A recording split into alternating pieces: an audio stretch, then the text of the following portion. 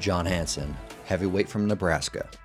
Not a whole lot we can say about John. John's a 3-time team member. This year at Trials, he had just a tough run. You know, he had to fight Mario Gonzalez, who's a D1 wrestler.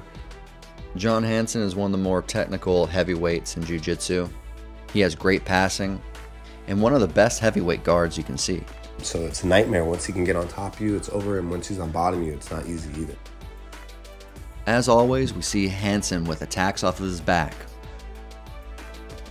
but he got inched out. You know, the brackets are all randomized, and he had to fight Mario in the first round. And lost to Mario in the first round, another tight match. Handled it like a man. He came back and got bronze in the no-gi, and then came back the next day to gi and got gold. You know, to have John on the team is a guaranteed medal. You know you're going to get a medal at Worlds, and to have that is just invaluable. So